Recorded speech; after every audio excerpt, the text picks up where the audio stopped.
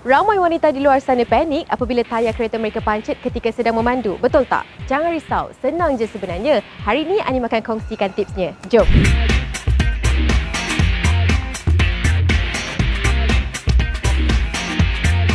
Step yang pertama, korang hendaklah berhentikan kenderaan dengan selamat, pasangkan hazard light dan letakkan safety triangle di bahu jalan. Pastikan kenderaan korang mempunyai toolset yang lengkap. Lepas tu, rapatkan jack ke rocker panel. Barulah korang longgarkan ke semua nak tayar. Seterusnya, korang perlu jack kereta sehingga tayar tidak mencecah pada jalan dengan ukuran 3 jari.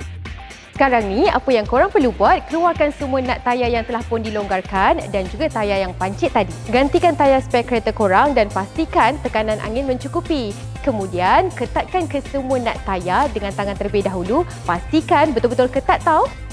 Sekarang ni, korang perlu turunkan jack kereta sehingga tayar kereta korang mencecah pada permukaan jalan. Dan selepas tu, korang perlu ketatkan ke semua nak tayar menggunakan spana. Hanim pun nak ingatkan korang juga supaya periksa tayar spare sebulan sekali supaya ianya dalam keadaan baik.